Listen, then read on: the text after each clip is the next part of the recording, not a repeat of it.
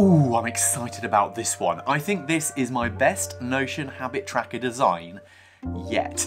And I'm hoping it will help a lot of you turn goals into reality through building the right habits that actually stick. Hi friends, it's Simon and today's video is part of my Make a Plan in Jan month, but you can do this anytime. I'll give you a brief tour of this super cool new habit tracker template for tracking your habits in Notion and show you how to easily add a graph to visualize your progress. And thank you to the book summary tool where I discovered these ideas short form for sponsoring this video.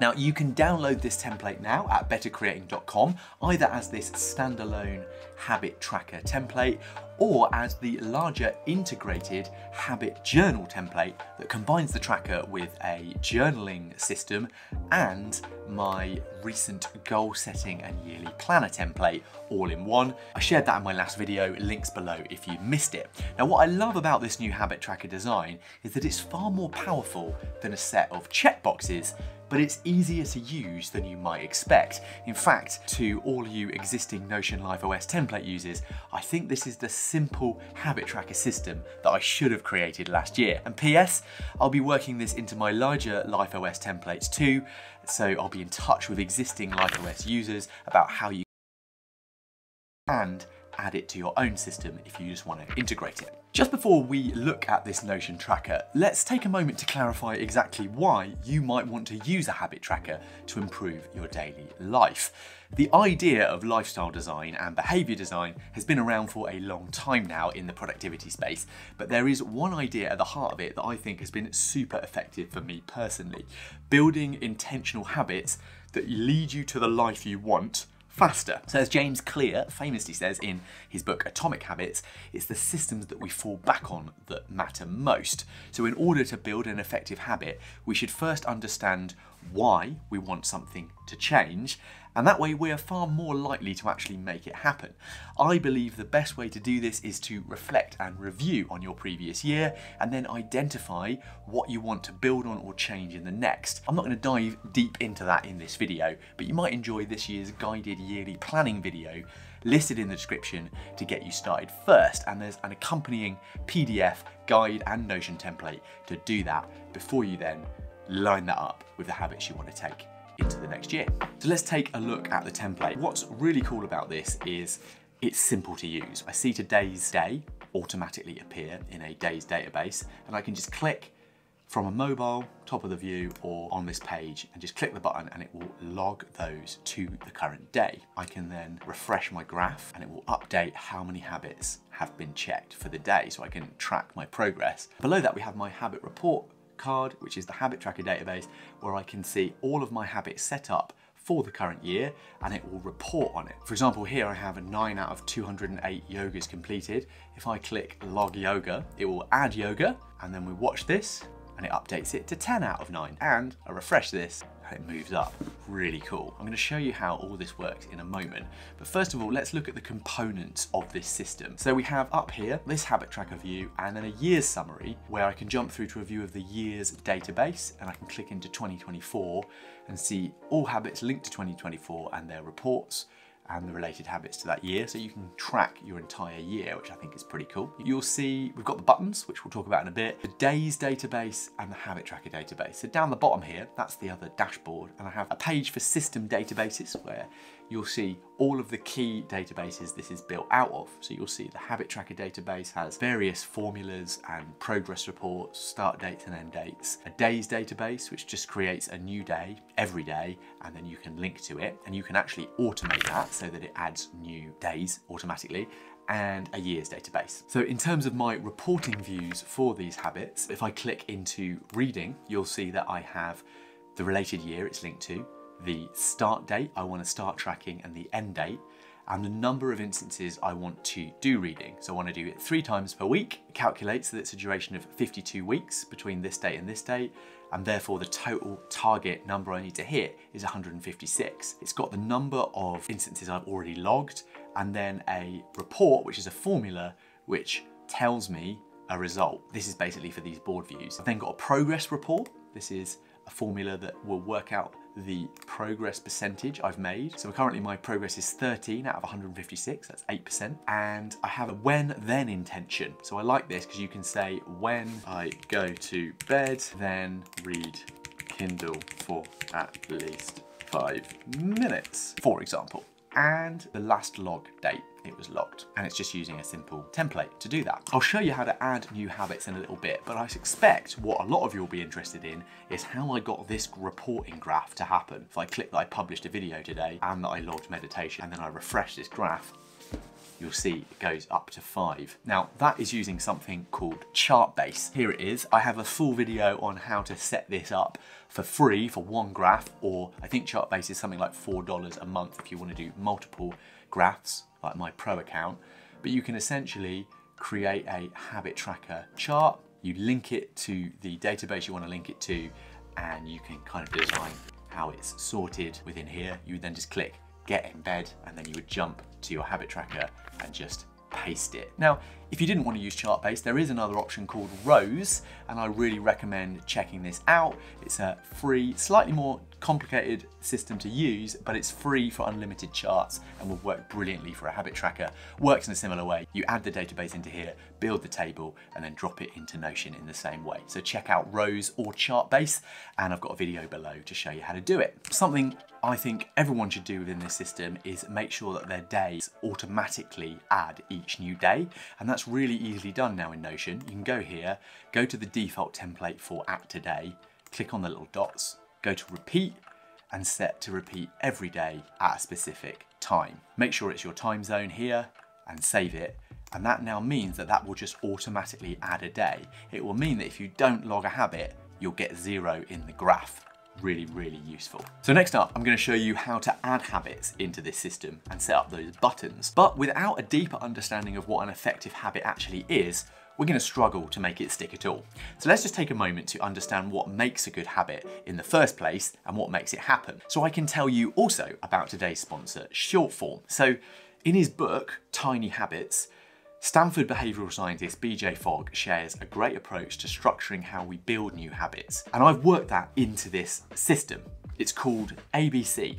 So you can anchor the habit to a point in your regular routine. That's my when-then system. And then express the tiny behaviour shift in its simplest form. Read a book every 5 minutes. I could probably name mine differently.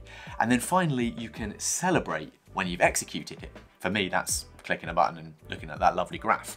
Now, I recommend grabbing his book via the link in the description, or you could check it out on what I think is the world's best non-fiction book summary tool, today's sponsor, Shortform. First off, if you haven't heard of it, I think this app is amazing, and it's not intended for just replacing how you read books. But I have loved using it for reading condensed views of a book, so I've got a clearer overview before I read it in full.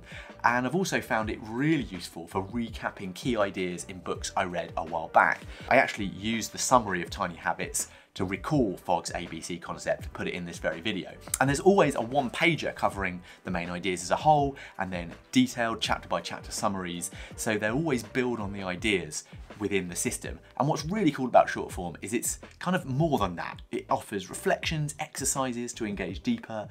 Plus, if the author is saying something really bold in one direction, they'll also offer things called short form notes that suggest the alternative viewpoint that you should probably consider. So you're not just like reading in some kind of bubble, you're going to be informed. If you want to deepen your understanding like me in subjects like self-improvement, productivity, entrepreneurship, give Shortform a try through my special link, shortform.com/bettercreating. You're going to get 5 days unlimited access and 20% off the annual subscription when joining. That's basically 2.5 months free. They add loads of new books every week. I can't recommend it enough, so give Shortform a try. So let me show you the process of how to add a habit. We'll go new habit. You can click here, or you could use this. It's a default template. So we can just click new. It will call it a new habit, and I'm going to make this one write a weekly review reflection. I'm going to change the icon because that's satisfying. I'm going to set my start date as, let's make it the 1st of Jan, and I want to track it until the end of the year because it's 2024, 52 weeks. Per week, I want to do it once a week. There you go, my target is 52. That's it, you've set it up. I'm then going to write in here my implementation intention. When then. So I'm going to write when I finish work on Friday, then open Notion, journal, and reflect. There we go. So there's the habit set up, but we need a means to link it to today and to trigger it with a button. So the next stage is I'm just going to take any one of these. I'm going to click on these dots and click duplicate. I'm going to click on the little edit button here and go in. And I'm going to put this one as Write Weekly Review. I'm going to change the icon to match the one I just set, the pen, so it all joins up. And then the most important part of this, I want to remove meditation and set it to the Write Weekly Review. So I've now got it to log habits. Now there's a very important thing in here that you mustn't touch, and it is this filter. So this filter will only change things where the day contains at today. Don't touch that filter. It's really important. If you don't have that filter, it will update every single day in the system, right? I'm gonna click done. That should be it. We should be set up. So let's try it. Write Weekly Review. It's added it to the list up here on the day. Let's refresh the graph. There you go, it's jumped up to 6, fantastic. And then down here, we've logged 1 out of 52 complete. That is how you add and run a new habit in the system. And if you want to know a little bit more about how this works, in automations here, I have a system which is setting today's date in the days database. So I'm just going to click on that to show you what that is. If I edit it, you'll see that when a page is added, it sets today's date as today. And that's how those two systems work together. Really nice. The other little thing I've done here is to label the days. So in the template for the day, if I open that and click edit, you'll see I've linked it to the current year, so you'd have to change that each year, but also I've labeled it as at today when duplicated. So that means that it will always name the day as the current day. So both of those systems are really, really useful. Now I think the last bit of essential information in this system is what makes an effective habit. And Stephen R. Covey famously describes what is an effective habit with his Venn diagram from 7 Habits of Highly Effective People. So I just dropped that into my system as a reminder. We basically need to balance knowledge of what to do, and perhaps more importantly, why to do it, with developing the right skills of how to do it. And then also, of course, we need to give ourselves the drive and the desire or want to do the thing in the first place. Simply recognizing this roadmap might allow you to actually break a goal down that you have in everyday life into a set of effective habits that might effectively answer each. Now, if you wanted to take this habit tracker further, you could start to link it to things like a goal setting calendar or a journal. And that's exactly what I've done in the slightly larger version of the template, my habit journal. So this essentially is exactly the same as the other template, but what it adds to the system is a Stoic prompted journal, a copy of that other template of mine, and my goal setting and yearly planner that is referenced in that previous video we talked about with the related PDF. So what's really cool about this is it will join everything up. So here's today, for example. If I click journal, not only am I now in my journaling database and able to pick from one of these templated prompts, I'm going to go for just a simple new daily reflection.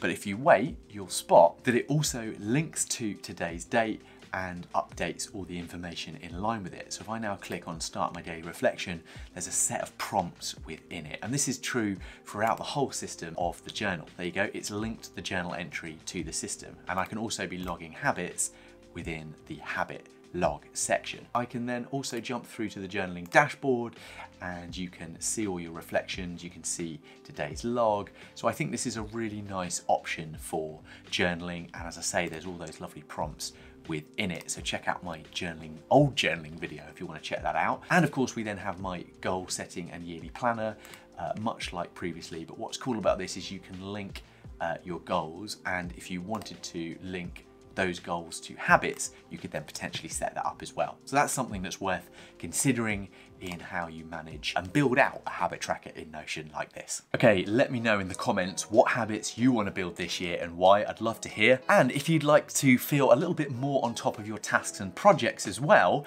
you should definitely watch this video next for how you can also use Notion to organize those tasks and keep track of your time that you spend on them. Or this one for my top tips for staying organized in the simplest ways there are in Notion. It would be awesome if you subscribed if you haven't, amazing if you left a like, and I'd better get back to creating. See ya.